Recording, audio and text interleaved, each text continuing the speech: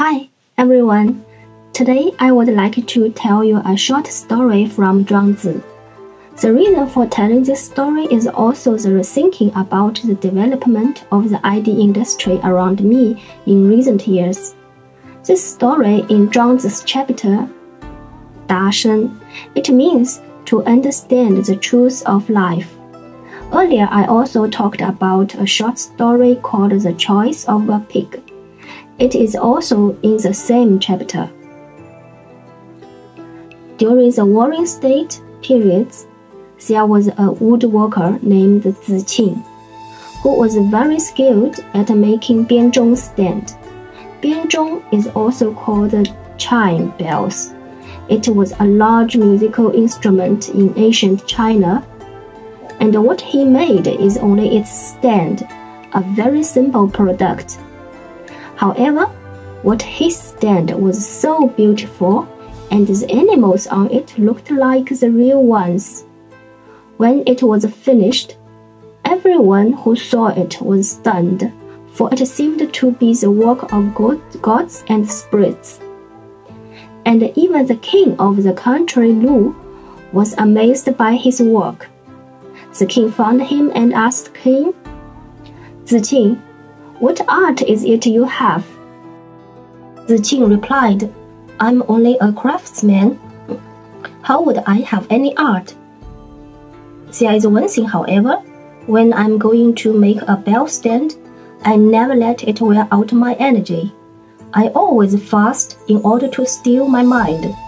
When I have fasted for 3 days, I no longer have any sort of congratulations or rewards or titles or stipends. When I have fasted for 5 days, I no longer have any sort of praise or blame, of skill or clumsiness. And when I have fasted for 7 days, I am so still that I forget I have 4 limbs and a form and body. By that time, the ruler and his court no longer exist for me. My skill is concentrated, and all outside distractions fade away.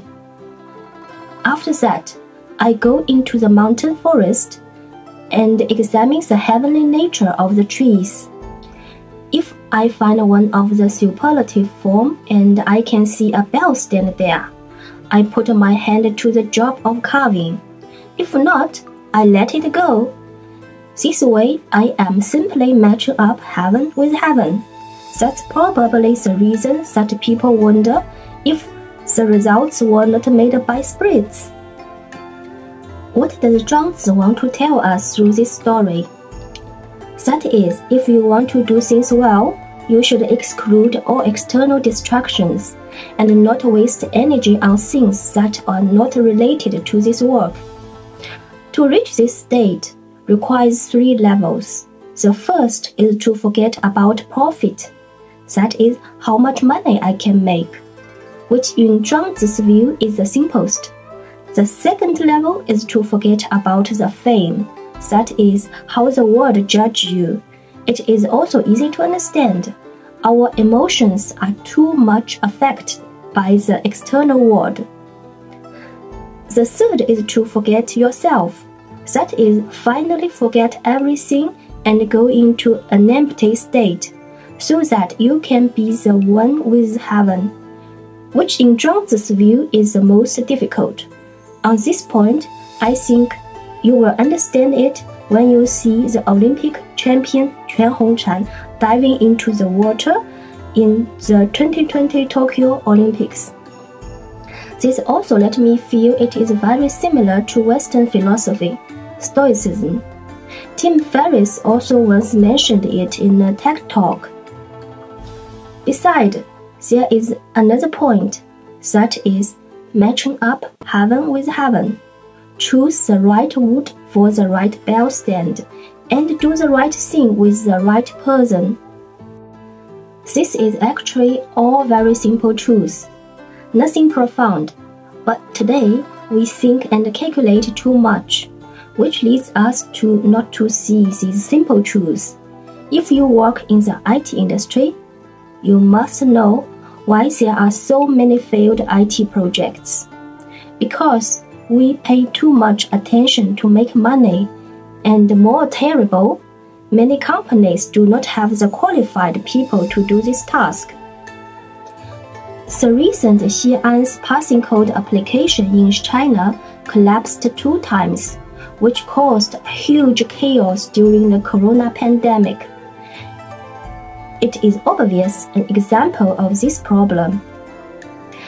Perhaps you will say that I am too negative. Businessmen like me will go bankrupt. But I say it is better do nothing than do the wrong thing. The more you do, the faster you die. There is a famous saying in Silicon Valley, "Fake it until you make it." Under this mental guidance, 95% of startups failed after 3 years, which is a huge loss for society and individuals. We see Elon Musk, Steve Jobs, such legends on TV every day, and believe that if we work hard, we will become one of them. However, I would say you are wrong. There is a phenomenon called survivorship bias.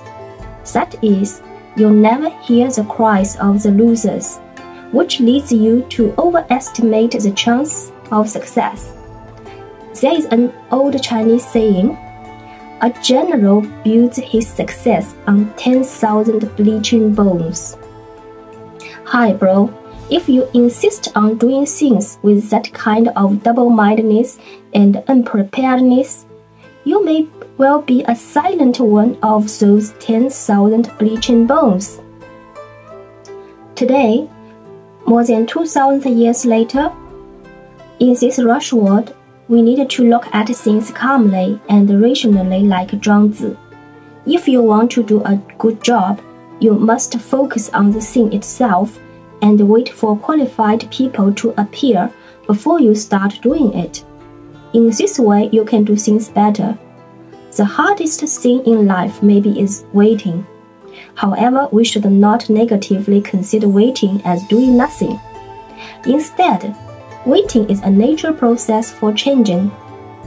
Quantitative accumulation leads to qualitative transformation, which means you should constantly improve yourself and turn yourself into that capable person.